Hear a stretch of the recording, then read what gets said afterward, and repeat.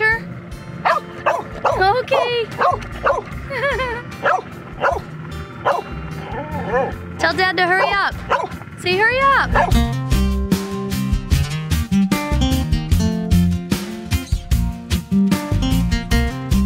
Guys, welcome to Clarence Town. It's hard to believe that 2 years later, we are back at the exact same government dock where this whole dream really started. We were picked up here right around this same time 2 years ago by our friend freediver Steph to go on a charter, and we anchored right out there where our boat is now. And it's just so cool to come here 2 years later on our own boat. And one thing we didn't do 2 years ago is explore the town. So today we're going to explore Clarence Town, and we're excited to take you along. So as you can see behind me, the mailboat is here, which means everyone's getting their supplies. They're finishing up just right now, and someone's getting a whole truckload of CMU block. Must be doing some construction.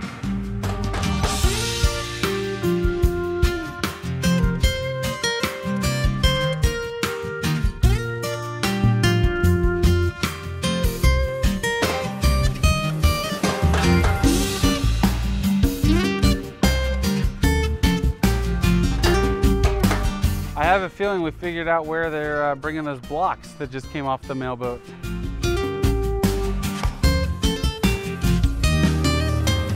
So when we went to the Raggeds, we told you that was small town, right? Clarence Town arguably is even smaller. There's only about maybe 100 people who live here, and these are the offerings that they have here. There's churches, beaches, government complex, police station, the shipping dock, which we showed you with the mailboat, shopping. I wonder what kind of shopping could be here. Community center, livestock. Well, I don't know if that means there used to be a mechanic or that sign's just really old. Fishing, marina, and anchorage. Sounds like a perfect place, right? Small town, but pretty much all you need here.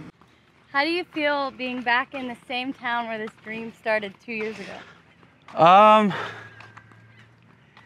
You know, I haven't really thought about it in that sense very much, but really, I mean, it's pretty cool. Like, we didn't get to explore the island here very much because we were on a mission to do a lot of spearfishing. That was like our first real, like, I guess, introduction. Experience in the water. Yeah. Intro to freediving. Yeah, we did our intro to freediving. Dixie's pulling me all over the place, but we did our intro to freediving, and so we didn't truly, like, experience the town. So I'm happy to be back here to do that, but it's so cool to be back on our own boat, right? Yeah. And real quick, before we go any further, I want to show you guys something real quick. Oh, wow, babe, look, baby sea turtle. Baby. A baby. Yeah. Oh, look at the baby. Right there. Little baby sea turtle. Aww. Look at that guy. He's just like trying to swim upstream. Or something. I don't know what he's trying to do. How cool is that? Looks like Emily and Cole. Trying to swim upstream? Yeah, so what's really interesting about Clarence Town here, or even just like this entire island of Long Island, is it was originally developed, like many of the islands in the Bahamas, for sea salt. And that was what brought people here. That was the industry, was collecting sea salt. And you can see little canals throughout the island.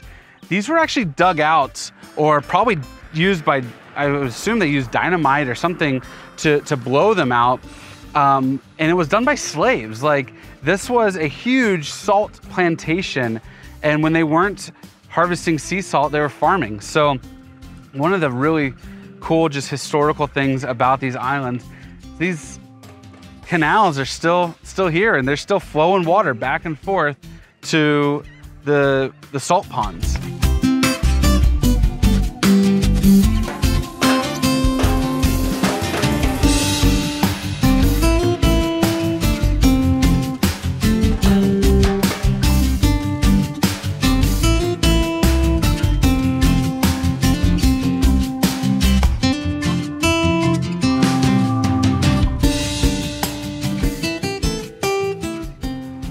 Well, there goes the CMU block, and it didn't go to that construction site, so I was wrong. So if you're in Clarence Town and you're looking for some quick groceries or bakeries. Erica's Bakery is the place to come. So we're gonna go inside. There's quite a few people here, but we're gonna show you around a little bit. Show you what we got.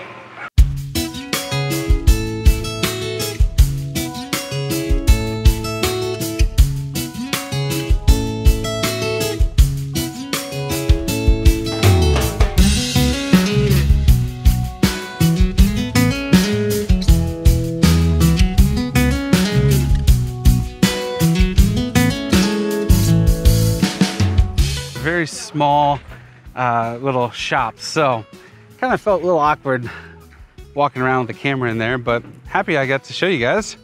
And where are we off to now? We are going to check out. Wait. Start one more time. St. Peter and St. Paul's Catholic Church. It is a big landmark here in Long Island. Actually, the Twin Towers are really a great landmark for mariners guiding you into the harbor here. So it's really beautiful and I can't wait to show it to you.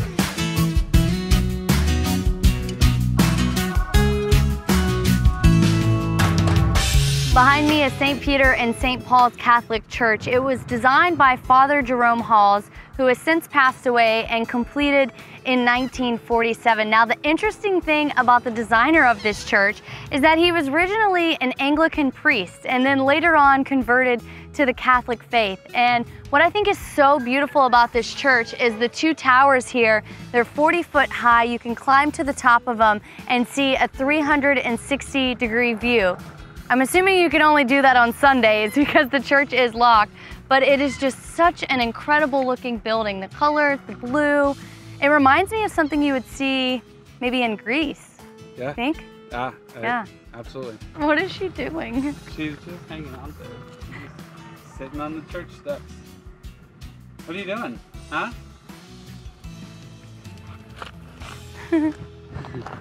She's a good girl. You're such a good girl. Do you like adventures? We're getting in our steps today. Yeah, we are. I'm actually really impressed with this road.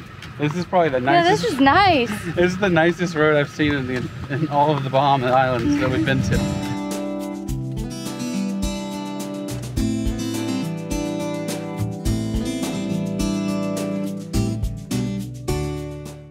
We're at the Clarence Town Public Cemetery. The sign has unfortunately fallen down, but it's laying there.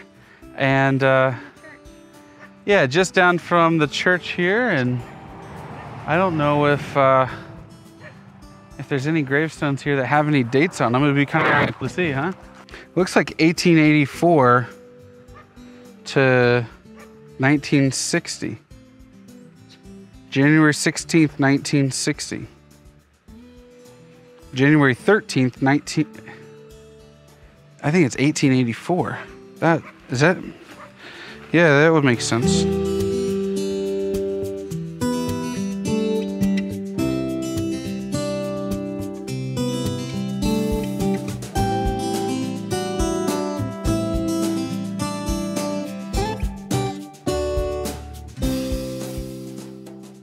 So we're here at the site of St. Paul's Anglican Church, and this is what we understand to be the oldest church on the island.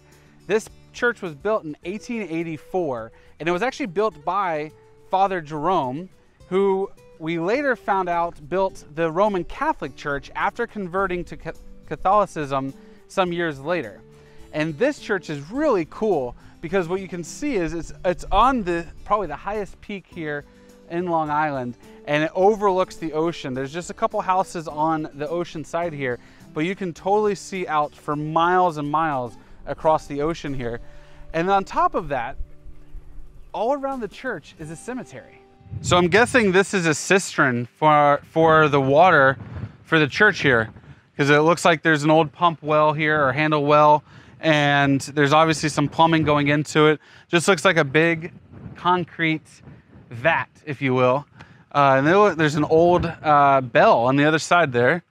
And then back behind is actually, and around wrapping the other side is the cemetery. And some of these look to be dated back to the late 1800s.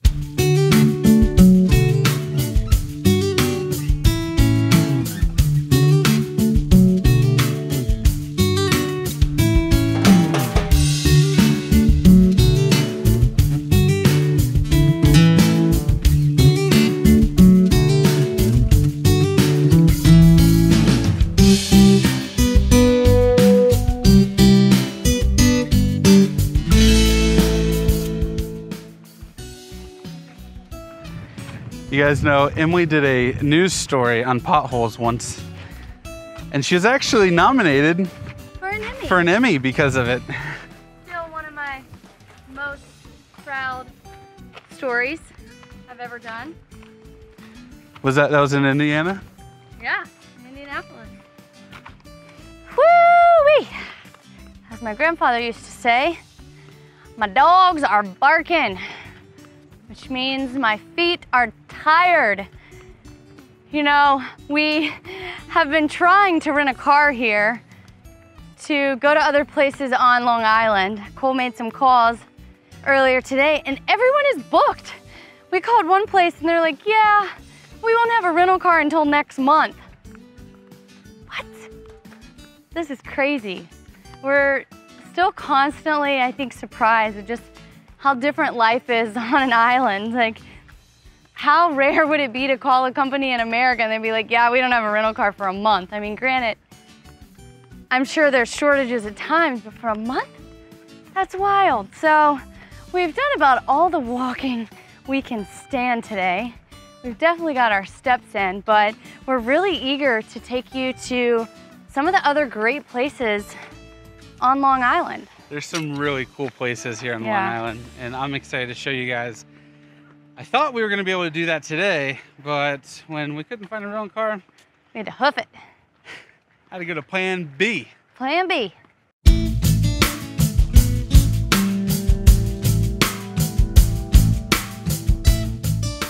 Every time we look at these canals, you see little baby sea turtles.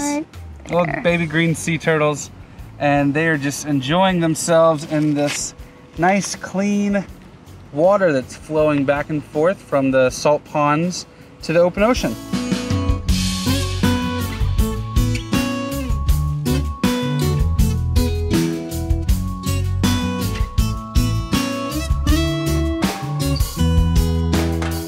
All right, guys, the wind is picking up and it looks like there could be some major rain in these clouds, so we are going to hustle, get back to the dinghy so we can get back to the boat, and with that, we will see you guys later.